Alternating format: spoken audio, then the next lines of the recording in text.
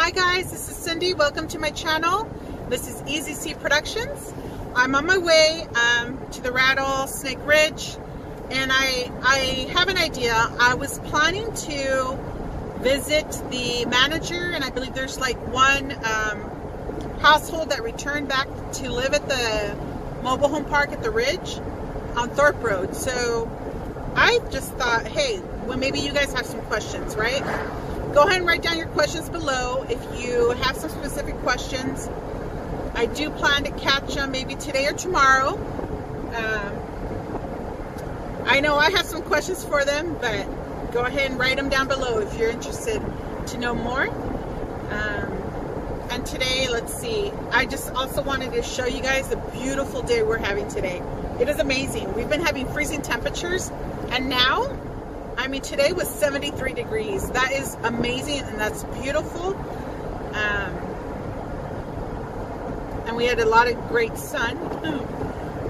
And I think this week we're going to have a lot of winds, so I'll go ahead and add a clip, a screenshot for the weather.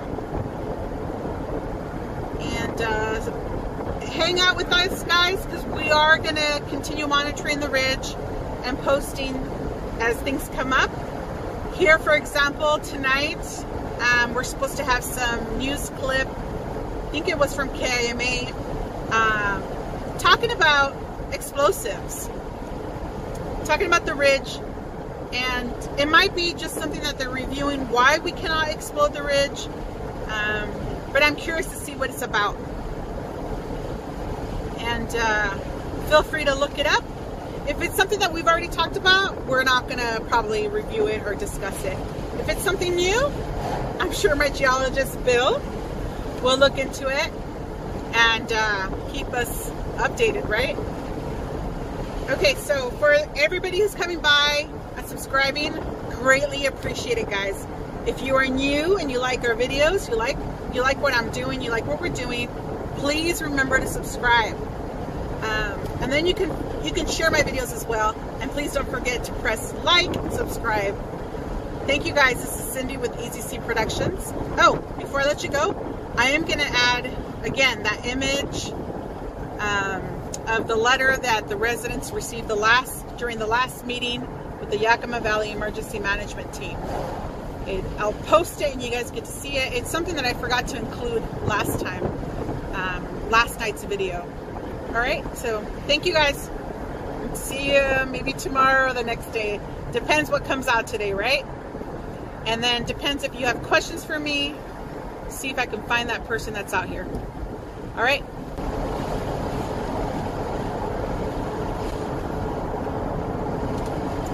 I'm gonna go on I-82, and this is for you guys. No, I'm kidding. It's because I want to get a closer look. I'm headed over there to the trailer park. Here we go.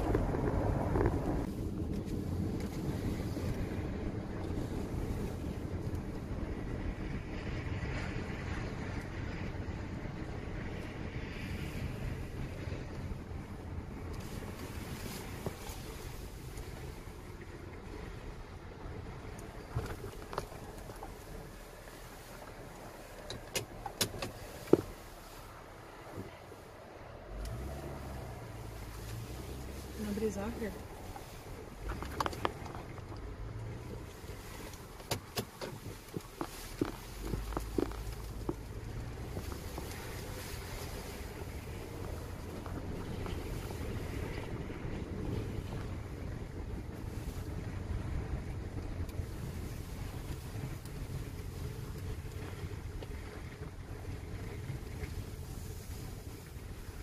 Many empty homes.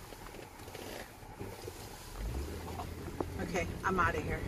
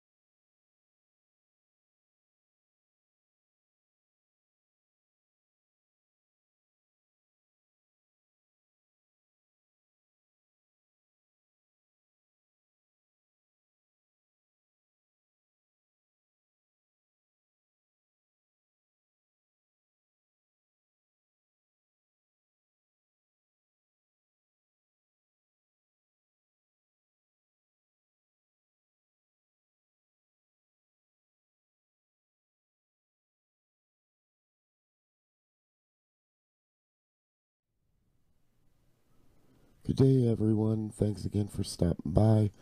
We greatly appreciate all the support we've gotten in this. Just a little bonus here, I think, on the topic of seismicity. What you see in front of you is a real-time USGS earthquake map, basically.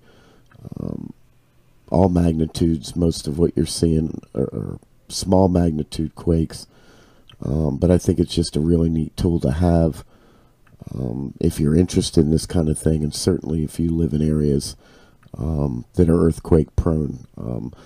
This can be set up any which way you want, and if you see the address up here, earthquake.us.gov, if you go into there, you'll see an earthquake map, and it will bring you to this site. And as you can see, it can be updated on by the second sometimes. But if you go over to settings, I mean, you can see this. I kind of like the terrain view, but you can all kinds of formats: 7 days, 30 days, by magnitude, shake map. They have a bunch of different things here. You can even, and as you can see, I have it set for plate boundaries. And as you can see, a lot of these quakes do occur on plate boundaries. No question about that. You can even, for example, put in your local time, whatever your local time is. If you don't want to back calculate UTC time, it's all there. It's a great little tool. Highly recommend it. Just as a daily view of everything around the world. And to return a bit to the Pacific Northwest Seismic Network, if you do go into that site following our seismic discussion about Rattlesnake Ridge, pnsn.org, it will immediately take you to Washington State. And as you can see, it's a little more refined than the USGS site, because this is what they're dealing with. And as you can see, and been tracking this for a while, you've seen this general area, Yakima being here. It's been 20-30 miles east of Yakima. There's been some activity going on for quite a while now, all pretty minor stuff. You're not going to feel it 1-0s, 2-0s, stuff like that in magnitude. But I think what is even more interesting, or equally as interesting, if you go to the data and products, you can go to the alarms and notification section in the ENS earthquake notification service. Really neat. It's free. You can find stuff in here to get notifications via phone, and I would highly recommend it, since our cell phones are pretty much our lifelines these days. If you live in this type of area, I highly recommend it. If you don't, you might find it a little bothersome, because notifications will come in quite frequently, and depending on how busy you are, you may or may not want this. But definitely anybody in these earthquake areas, and we have a lot of viewers around the world who may be in these areas, I highly recommend this. Because you might not be in a position to wait for the 6 o'clock news to get this information. So highly recommend it. Again, it's just a neat little thing. I mean, again, you don't have to necessarily live there, but if you just have a general interest for earthquakes in general, this is a neat little tool. And not to alarm anybody, again, most of these quakes are, if you click on one, for example, you're getting, lower magnitudes that you generally won't feel. So don't be, and frankly, 203 earthquakes a day, that's a little on the high side, certainly, but we do have volcanic activity in Alaska. Of course, we know of the infamous San Andreas here, but earth movement is not, always indication of impending danger per se. With the volcanic activity that we've been having, of late.